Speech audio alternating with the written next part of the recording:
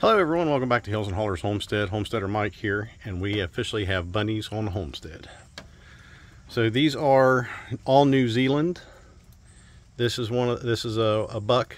Of course we named him Bucky because he's a mix of a New Zealand red with a New Zealand white, and he looks like almost a white-tailed deer does in the collaring.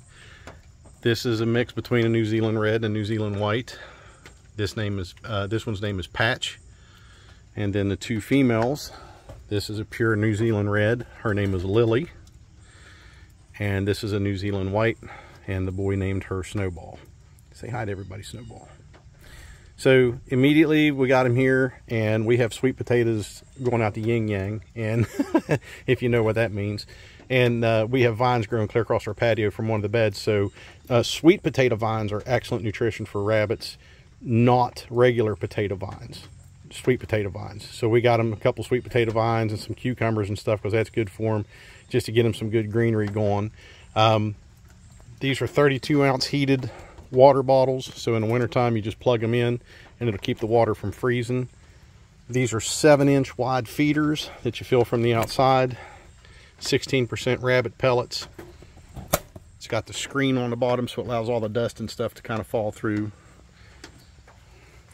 And each setup is the same. They're all in 30 by 36-inch tractors. And in this 16-foot building, we were only able to get, with adequate spacing, 4 across the back. So when we get the next 2, I'm going to have to get a little creative in here, because I'm going to have to put probably 1 here and then bring another one in and put it maybe right here, because the door swings open that way. So I'd probably have to put it right there to bring the other 2 in.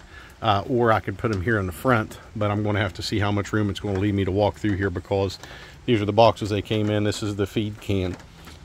So I'm going to have to kind of play around and figure out how much room I'm actually going to have in here with them. Always go bigger when you think you've got it big enough. Add a couple more feet. Well, I figured 10 by 16 would be big enough for 6 rabbits, but lesson learned. We'll make it work anyways. So eventually what I'll do is all their poop and stuff will go here. They say, from everything that I've read and watched and stuff like that, it's better for their urine, because their urine will smell real bad. It's better for their urine to soak into the dirt rather than put like gravel or anything down there to kind of catch it and absorb it. It's better to let it go in the dirt, and that way you don't get as, near the smell going. Eventually I'm going to devise some kind of collection system where I can collect their pellets rather than just let them fall on the ground there. I'll collect their rabbit pellets, and that is fantastic fertilizer. You can use it directly on your garden, because their poop is not a hot manure. It's not high in anything that's going to hurt your plants immediately. So you can put it directly on it, or you can collect it, let it dry, and you can grind it up and use it as you need to around and on your plants and stuff. So we'll definitely be collecting rabbit poop, because that's pretty much fertilizer all you want. But they're all settling in here. It'll take them a couple days. There is a 12 inch by 12 inch tile, ceramic or porcelain tile in each cage. That allows the rabbit to get on the tile off of the wire, and it gives their feet a break. And it's also cooler for them when it's hot outside, because that tile will stay cool.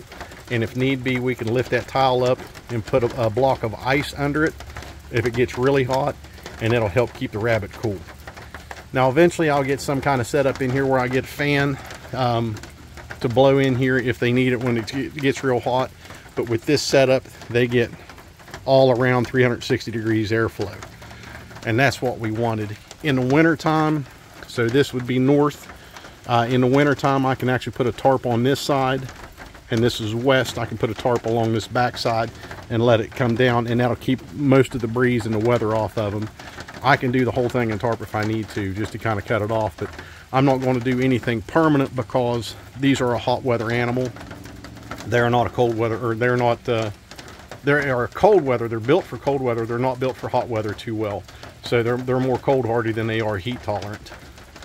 But we're just letting them get adjusted and get settled in here. And hey, you stop chewing on that already. Already starting, aren't you? It's already chewing on the strap right there, the zip tie. I spin that around here. Yeah, I might be able to work that around here. I got the other kind of setup where I can use it to put it on there and keep them from chewing on it. All right, so anyways, bunnies on the homestead. There's cucumber in there, like I said, and sweet potato vine. Their feeders are full, their waters are full. I'll come back and check on them here in a little bit, make sure everybody's doing okay. They seem to be okay. They're sniffing, learning their environment. Patch is over there cleaning himself. Bucky's like looking around, trying to learn his environment. They've all eaten on their sweet potato vine a little bit.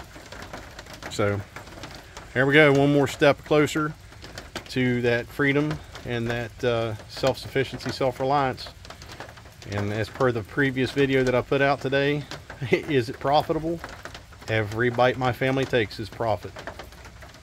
All right, so these are 14 weeks old. A friend of mine who's also the breeder of these said, you know, you can breed them at 16 weeks, but he prefers to wait until 20 weeks because it gives them just that little extra bit of maturity and good body size. So I will do exactly what he recommends, and I'll wait till 20 weeks. And that'll put us, you know, probably into September, middle to the end of September, which is when I was hoping to be able to start breeding them anyways. For now, they're going to be in here. The plan is, in the future, is to get rabbit tractors built. And of course, these guys will get moved here eventually too, the chickens. But the plan is to get rabbit tractors built, and I'll line all 4 of them up out here. And these rabbits will go on grass. They'll be allowed to free forage in the grass in their tractors, and that'll help cut back on the cost of feed and stuff. And it gives them that natural grass and natural forage for them anyways. Cool thing is right here beside their rabbit house is black locust. You can see the leaves here, and black locust is one of their treats. They love foraging black locust leaves. So right here beside the hutch.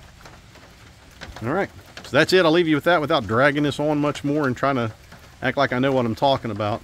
But rabbits on a homestead, we're going to see how it works out. I'll keep you guys posted. Get prepared, stay prepared, take care, God bless.